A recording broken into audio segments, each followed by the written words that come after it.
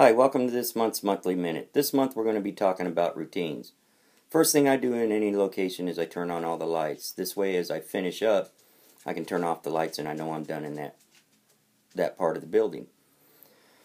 Once I do that, I get all my chemicals, anything I have to use, whether it be bathrooms, kitchens, entrance doors. I want to get all my chemicals done with right away. That way I can put them up where they go and I can get them off my mind. I don't have to worry about them. Next thing I do is take care of dusting and trash. As I go through a building, any location, if it needs dusted, counters wiped off, I do that at the time I'm getting the trash, and at this time I can look at the floors. Sometimes a floor doesn't need swept, doesn't need vacuum. Sometimes there's a paper clip on the floor, and you can pick that up and move on to the next office. Sometimes it needs vacuumed. What you do if it needs vacuumed or swept, you leave the light on. If it doesn't, you turn the light off and move on to the next office or location.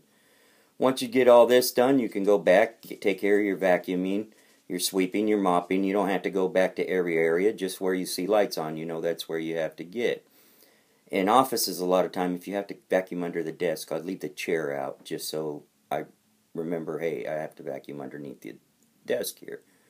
Anyways, once you do that, you put everything up, you clean up your supply room, make sure everything's good at the building, doors are locked, and you go home. That's my routine anyways, and I hope it works for you. You can tweak it a little bit. If you got any other suggestions, let me know. I could always use tips myself. Anyways, we'll see you next month, and take care.